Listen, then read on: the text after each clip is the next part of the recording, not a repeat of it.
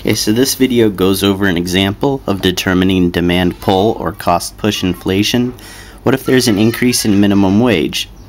Well, the trick here is you have to recognize two things. When minimum wage goes up, the cost of inputs goes up. Because labor is an input in a lot of production processes, so when the cost of labor goes up, the cost of inputs goes up, and that's going to decrease aggregate supply or shift it left. Also, what happens when minimum wage goes up, you can argue that income goes up. And if income goes up, we're going to see consumption go up, and if consumption goes up, we're going to see a shift in this aggregate demand curve. So we're going to see aggregate demand increasing.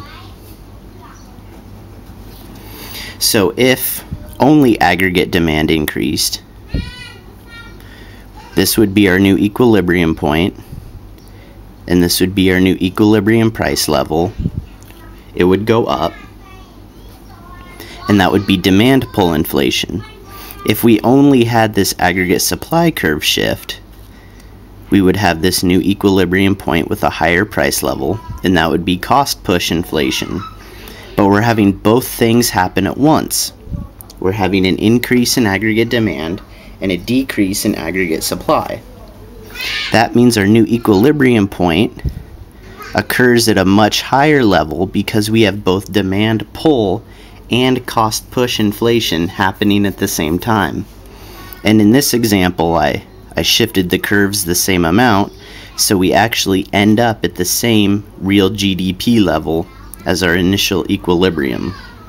So if we were to raise minimum wage and both the curves shift the same amount, all we see happen in the economy is an increase in price or inflation.